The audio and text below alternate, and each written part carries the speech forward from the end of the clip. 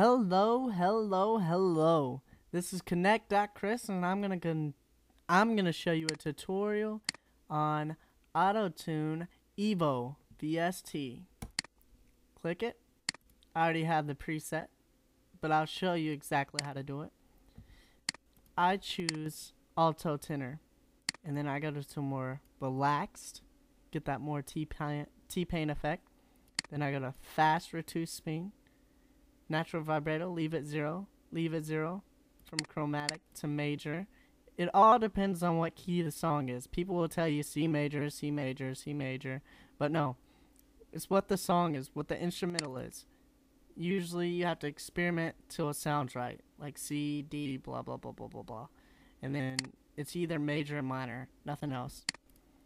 And then these, 0, 0, 0, 0, 0, amplitude up, format up, and now you see that I have that T-Pain effect, and you're gonna save that as T-Pain. See, I already have that up there on there. I already have it saved. So the T-Pain effect. Oh crap! I need to stop doing that.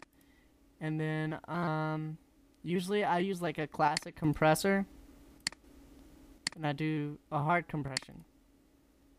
And then Acoustic EQ, and I use Classic V. Now this is more of a rich sound. You hear that?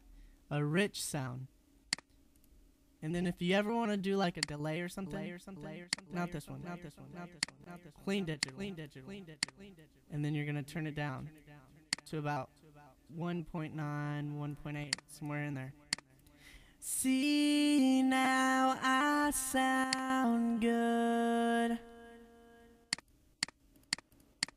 And this is without auto-tune. See, I suck. But not with magic. Well, that's been a tutorial. Connect.Chris, tune in.